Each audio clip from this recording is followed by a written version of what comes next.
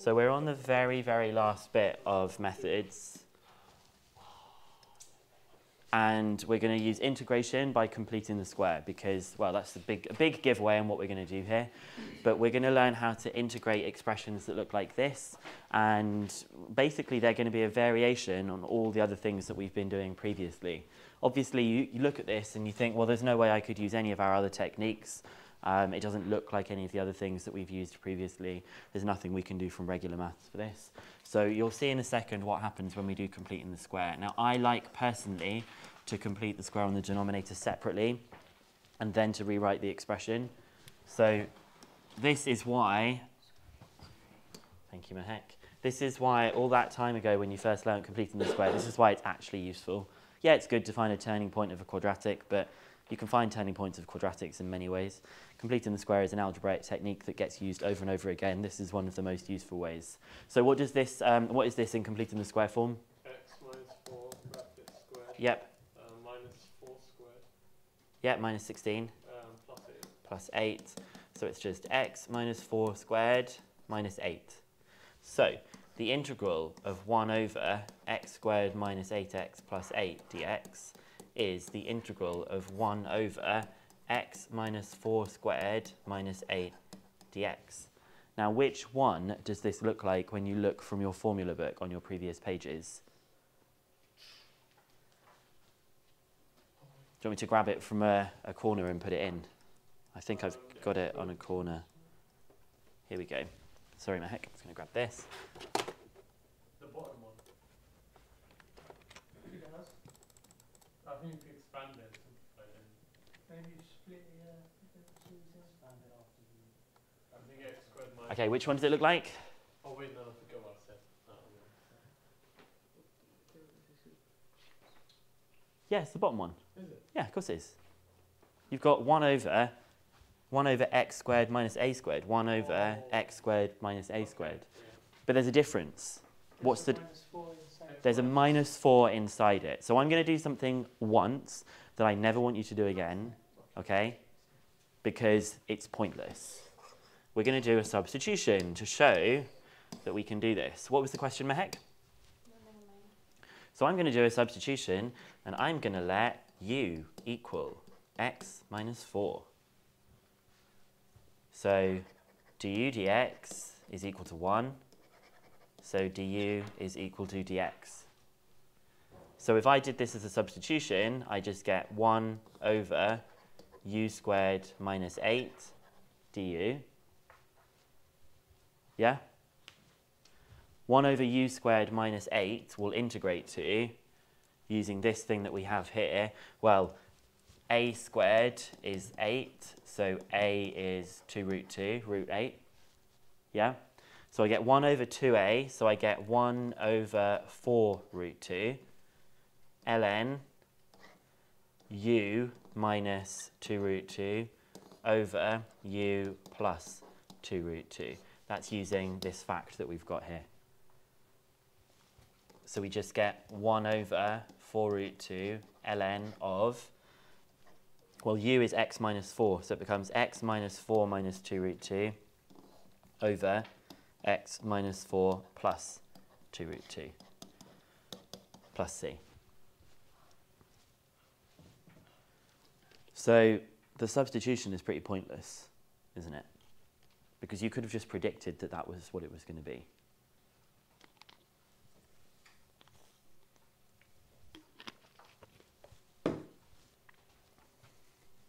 Oh crap, yeah. So like, you see that's there, right?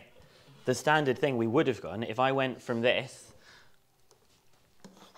I would have just said, okay, well, it's of that form, so it's going to be 1 over 2a ln of, okay, well, my x is an x minus 4, so it's x minus 4 minus 2 root 2, and my x is an x minus 4, and it's going to be a plus 2 root 2 plus c. Why is that such an easy thing to do? Why is it that I don't have to worry about anything different? Why can I just replace, where it says x here, why can I just replace it with x minus 4? Pardon? That's basically what x is, and it doesn't matter what's in the brackets. Yeah, it doesn't matter what's in the brackets, but There's nothing that's squared, it's just the x part. And I suppose the reason this works is because what kind of, if this was a graph, how is this graph different to like this graph? How will we To the be? right. How is like this graph different to like this graph? One that's got an x minus 4 squared and one that's got an x squared. It's just a move to the right. If it just moves it to the right, it's not going to change how it integrates to. It's just going to be something that's a bit, it just looks a bit different. And then the thing at the end has also, the x variable has also shifted 4 to the right. So it makes sense that the graphs are how you'd expect them to be, because this one is a translation 4 to the right, and its result is also translated 4 to the right, okay? So I personally think that you should just do the red route, and you should just go straight here, and you should notice that your x values are just your x minus 4. If there was a 2 in front of the x, you'd need to introduce a half at the beginning. Why would you need to introduce a half at the beginning? To cancel it out because of the chain rule, yeah? But you don't have to have a 2 at the beginning. You can actually factor that whole thing out instead. So this is the like explanation of why it works. And you'll see that that's how it's done in the textbook, but I just kind of think it's silly. You can just recognize it basically as a standard result. A bit like, here's my final thing I'll say, if you were going to integrate the cos of x minus 2 dx, you don't do a substitution for that, do you? You just go like, oh, it integrates to sine of x minus 2. It's the same thing. You don't need a substitution for that, so why would you need a substitution for that? If we wanted to, we could do a substitution for this, which I'm not going to do, okay? All good? Yeah. So this one looks a little bit different here. We've got the bit on the bottom. We have a 12x plus 2x squared. Now, this one, although it doesn't look like it, this one has to be done as completing the square. Okay? So if we want to, we would take out a factor of 2, and then we have our x squared plus 6x. Then we complete the square of the bit that's inside. So you get x plus 3 squared minus 9. Yeah? You can see why completing the square is needed here, because we've got no standard results that ever look anything like this. No standard results at all look like this. So completing the square actually works for any quadratic at all. You can integrate any quadratic whatsoever. Even, I think, you can do this instead of partial fractions in regular math. So if you have a quadratic, you can do this technique if you prefer. So we get 1 over the square root of 12x plus 2x squared dx is equal to 1 over, now just be careful you have the roots completely done here. You've got root 2 root x plus 3 squared minus 9 dx. Do you notice how everything still has to be rooted? What we've got up here a bit like if I rooted this, I would have to root all of this, okay? But I won't leave that on there for our notes because it's going to be a bit confusing. So we have 1 over root 2, the integral of 1 over root x plus 3 squared minus 9 dx. What do you think the standard result is of that one? So, can we go back to the... Yeah. Yeah, second last one. So you take out... No, it's got a square root, Hamza. Oh, crap. Oh, God. Looks like the cosh one. it's r cosh, right? It's It's r cosh x over a. Yeah. So what's my value of a? 9. 9. So my value of a is 3. A squared is 9. A squared is 9. So we get 1 over root 2 r cosh. What should it be? Expect out 3. X plus 3 3 over 3 plus c. Yeah. So the only thing that was different is a... is that it's an x plus 3, so it still has to be an x plus 3. Okay.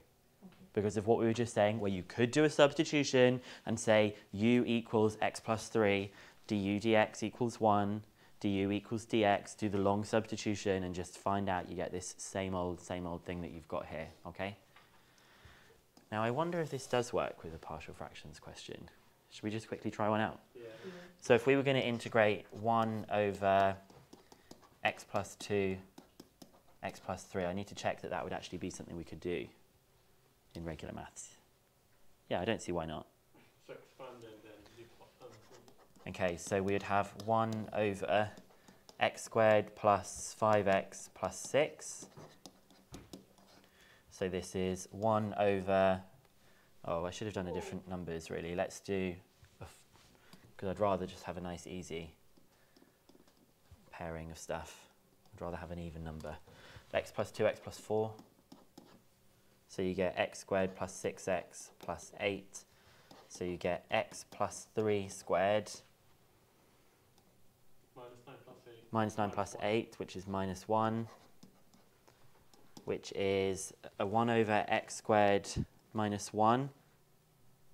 So it's one of these types that you get here. So it's 1 over x squared minus 1.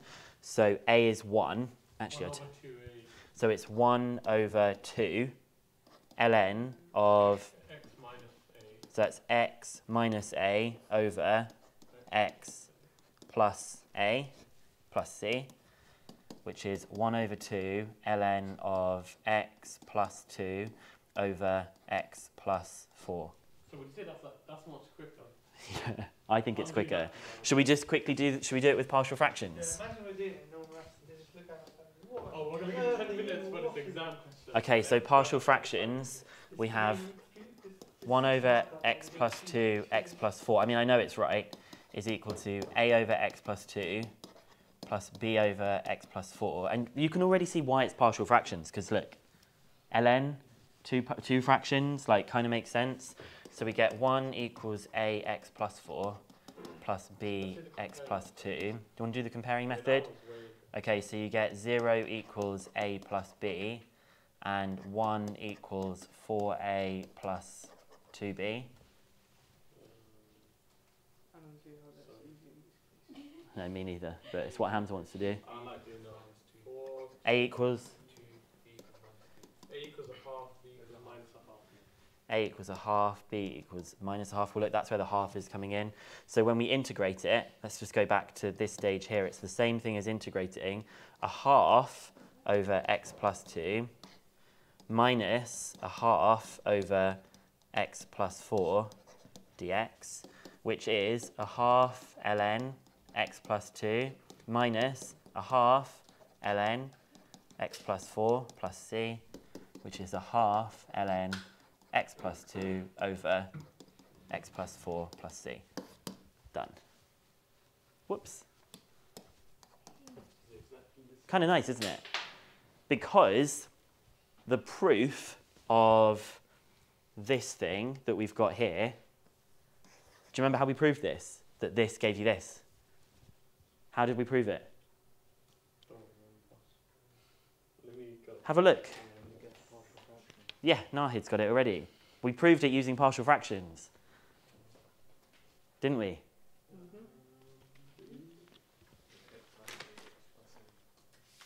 We did x minus a, x plus a. Let's say I've got it.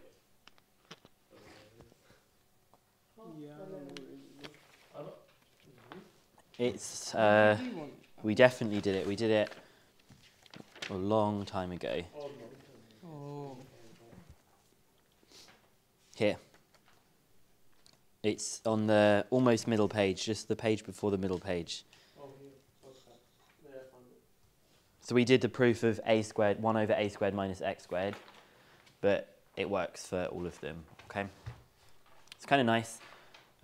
If it was slightly different though, if it was a plus here, it's the one that integrates to an arctan, which means it wouldn't come up in normal maths. So this one, because it's a minus here, could come up in normal maths because it all integrates to like ln stuff like this. Nice, eh? Don't tell all the plus signs. Yeah, and you should just Just do our own thing. You should just get to this stage and then go, bam, straight into that. Obviously, you're allowed to do this. You're obviously allowed to do this. Maths isn't like put into these little boxes. So questions 21 to 23.